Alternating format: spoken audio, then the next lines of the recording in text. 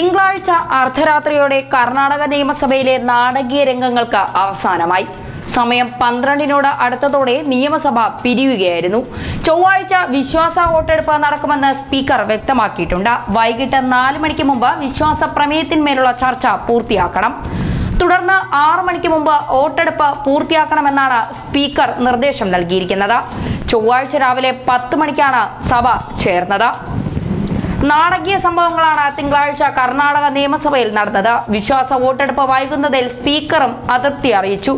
പല ഘട്ടത്തിലും MLA-മാരോട് സ്പീക്കർ കയർത്ത് സംസാരിച്ചു. കാര്യങ്ങൾ ഇങ്ങനെയാണ് മുന്നോട്ട് പോകുന്നതെങ്കിൽ താനും രാജിവെച്ചൊഴിയുകയാണെന്നാണ് സ്പീക്കറിന്റെ നിലപാട്. അർദ്ധരാത്രിയായാലും വോട്ടെടുപ്പ് നടത്തണമെന്ന നിലപാടിൽ ഉറച്ചു നിൽക്കുകയായിരുന്നു BJP. എന്നാൽ വിശ്വാസ വോട്ടിനുള്ള സാഹചര്യങ്ങൾ മാറിയെന്നും വോട്ടെടുപ്പ് മാറ്റണമെന്നും കോൺഗ്രസും JDS-ഉം നിലപാടെടുത്തു. 12 മണിക്കൂറോളം നേരമാണ് തിങ്കളാഴ്ച ചർച്ച നീണ്ടത്. രാവിലെ 11 മണിക്ക് സഭ തുടങ്ങിയത് മുതൽ വൈകിട്ട് 6 മണി വരെ 4 MLA-മാരാണ് ആകെ സംസാരിച്ചത്. തുടർന്ന് MLA-മാർ 10 മിനിറ്റിൽ പ്രസംഗം ചുരുക്കണമെന്ന് സ്പീക്കർ നിർദ്ദേശിക്കുകയായിരുന്നു. ഇതിനിടയിൽ ബഹളത്തെ തുടർന്ന് സഭ വീണ്ടും പിരിഞ്ഞു. സമയം 11 മണിയോടടുത്തതോടെ സഭ പിരിയണമെന്ന ആവശ്യവുമായി ഭരണപക്ഷ MLA-മാർ രംഗത്തെത്തി.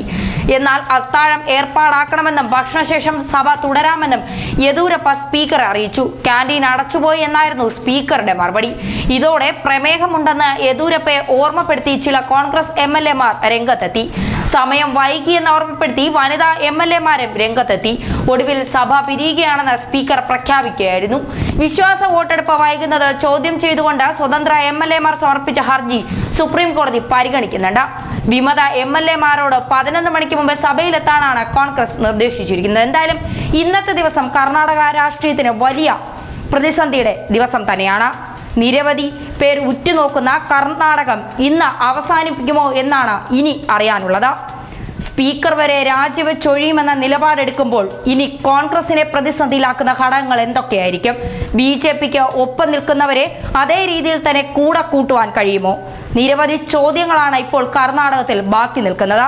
കർണാടക രാഷ്ട്രീയത്തിന്റെ പ്രതിസന്ധികൾ ഇന്ന് അവസാനിക്കുമെന്ന പ്രതീക്ഷയും വെച്ച ചില കോൺഗ്രസ് നേതാക്കളും മുന്നിലുണ്ട്.